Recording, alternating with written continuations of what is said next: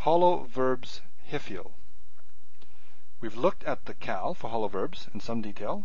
We've looked at the nifal. Now let's look at the Hiphil. So here we have the Hiphil of kum. And what we see here is that it divides into two groups in a similar way or similar to how the nifal divides into two groups.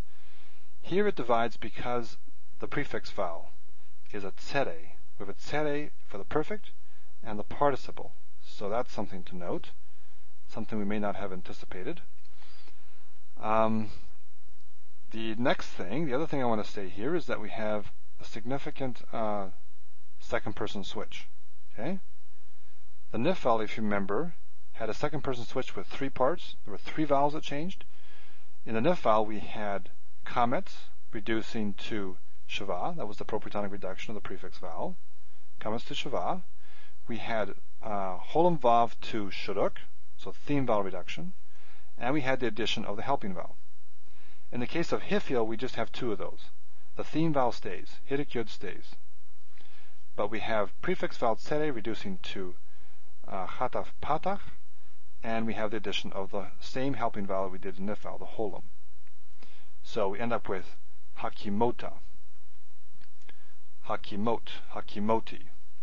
I had one teacher who called these the Japanese verbs because it sounded to him like Japanese. So if that helps as a way to remember this, sort of a silly way to think about it, but sometimes silly is a good way to recall things. Hakimoti, the Japanese verbs. So we have second person switch in the Hiphil. We have tsere for the prefix vowel. What else do you want to say? So prefix vowel is tsere, second person switch. We don't have reduction of theme vowel actually. What we have is the prefix vowel reduces to the compound shava, that's tsere to chataf patach, and the holem vowel, where we get this holem helping vowel. Okay, what about the imperfect, or the prefix forms? Well, the first thing we see here is that we have the comments. That's just like what we had in the cal, right? Remember I said that the comments marks the hollow verbs, also geminates, we'll see it there. But when you see comments, think hollow verbs. In the nifal, we didn't have the comments here. Okay, so we don't have that helping us there. We had a comments here with the nun in the nifal. In the Hiphil, we're back to having a comments as a prefix vowel, just like the cal. The other thing, of course, we know, or we see here, with all these prefix forms, and with some of the perfect forms as well, and the participle, is that you have your I theme vowel. Remember, in the strong verbs, the key to the Hiphil, at least the Hiphil imperfect onwards here, is a prefix vowel plus I theme vowel, right? And so we have hidik yud here.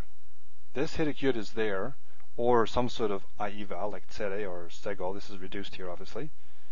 But we have it here because it's a Hiphil. It's this that we are reflecting here. Remember, kum is actually a tu vav verb, not a tu yud.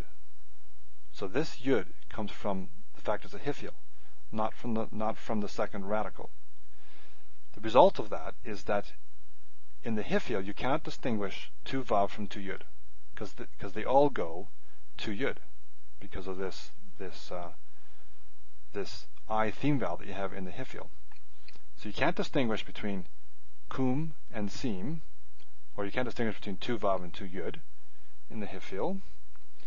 And also, you cannot distinguish between the cal, tu yud, and the Hiphil in the imperfect. Remember, the cal tu yud looks just like this. You have the prefix vowel comments, you have yud because it's a tu yud, and so it looks just like this. You have yasim. In fact, I think I have one here. Here's the slide from the cal module we did. Yasim. You have comments and you have yud. This is cal now, remember? Okay, cal here. For the Hiphil, yakim. The same vowels, okay?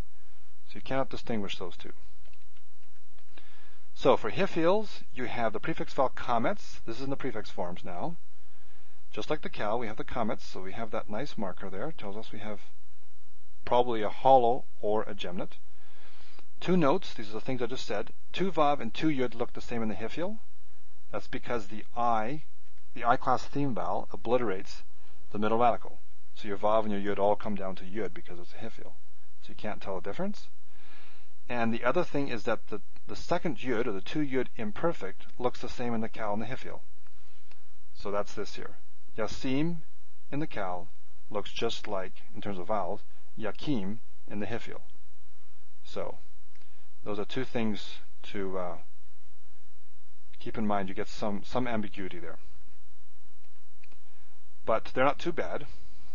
We have our comets here. For the prefix vowel, we have our I class, so that will signify that we have a Hiphil. And if I go back here, in the perfect, we have these Japanese-style verbs down here, where we have a two-part second-person switch.